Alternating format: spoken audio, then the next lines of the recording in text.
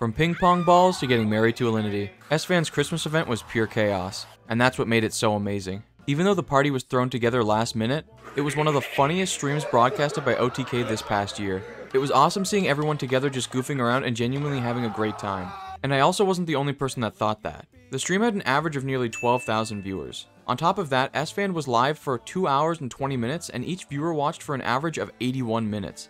I'll leave you with this Christmas carol sang by everyone. Simply having a wonderful Christmas time. Oh yeah, just gonna leave this here.